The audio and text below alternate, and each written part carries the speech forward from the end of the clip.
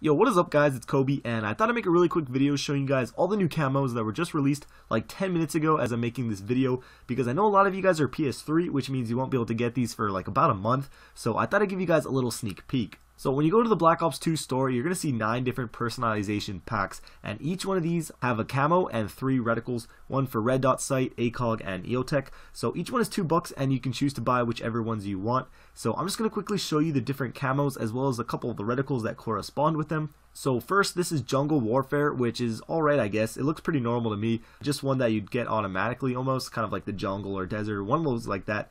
This next one is Benjamin's. It's covered in a bunch of $100 bills, obviously, and I guarantee you this is going to be like one of the most popular ones. And as you can see here, it comes with the $sign reticle. This one is called Dia de Muertos, which if you don't know means Day of the Dead. It's a Spanish holiday, but the camo is a bunch of skulls with like that Hispanic design to it, as well as that skull reticle. This next one is pretty awesome. It's called Graffiti. Really bright and like really colorful, really stands out. And I'm guessing the reticle is like a picture of a nozzle of a spray can. I don't know, that's what I'm guessing. That would make sense. Next is Kawaii, which means cute in Japanese, and it's got that little emoticon as the reticle.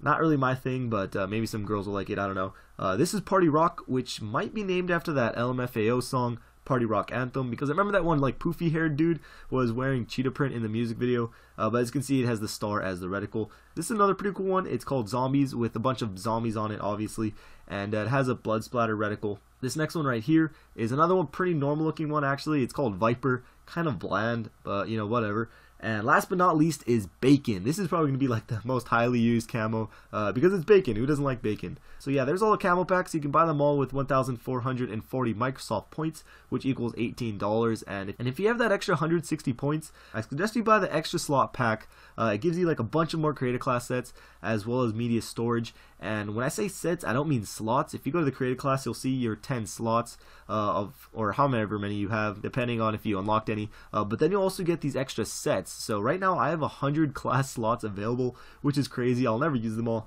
But when you join a game, you only get to choose from whatever class set you choose. So you don't have access to 100 classes in the middle of a game. But you know, it's still pretty cool to have. But yeah, that's pretty much it. If you don't have the money for these, don't buy them. Obviously, they don't give you an advantage at all. They're just kind of fun to have. And last thing, I thought I'd just give some points away so you can get some of these yourself. Just comment whichever one is your favorite or looks the coolest or something like that, and I'll message a few of you and get you some points. And if you message back saying your PS3, it's all good. I'll just write down your username, and you can get those whenever they come out for you. But yeah, they're only like $2 a piece, and I just thought it'd be a fun way to give back a little bit. So there's the video. If you could leave a like or rating, that would be awesome. 2 videos on screen if you missed them, and I'll catch you guys later. Peace.